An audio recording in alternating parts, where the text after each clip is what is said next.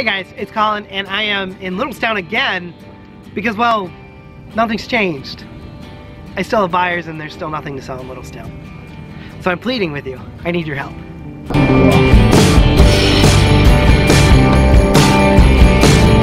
I have 3 pre-approved buyers in Littlestown School District, all with GMH mortgage from $150,000 to $200,000, but I have nothing to sell.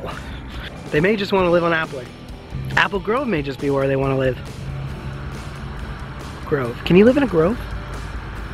Or they may just want to live on Applejack. Littlestown really likes apples, in case you didn't know. Heck, they might even want to live at Stoner's Farm. No judgment. They may even just want to live on Colorado. Heck, maybe they even want to live on Lexington. Heck, maybe they want to live on Columbus. Maybe they want to live on Potomac. Isn't that a Maryland name? Come on, Littlestown. You can get top dollar right now in this market, and there are buyers clawing, absolutely clawing to try to get into Littlestown. But do you blame them? Who wouldn't want to live in Littlestown? There's a firehouse, it's run by volunteers. There's lots of cool names in Littlestown. It's all royalty for the most part. Prince, King, Queen, some weird Maryland stuff, something called Myrtle. The point of all this is the street name doesn't really matter. People just desperately want to live in Littlestown.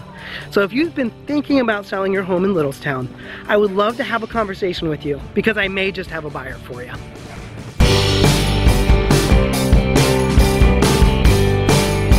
There's really only about 2 stops, maybe 3 stoplights.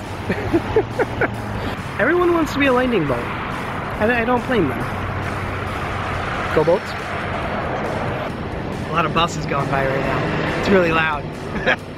Town, because I have 3 buyers that honked. Yeah, that was loud. Anybody else ever notice that Colorado is across from Stoner's Farm? Tell me that's not intentional.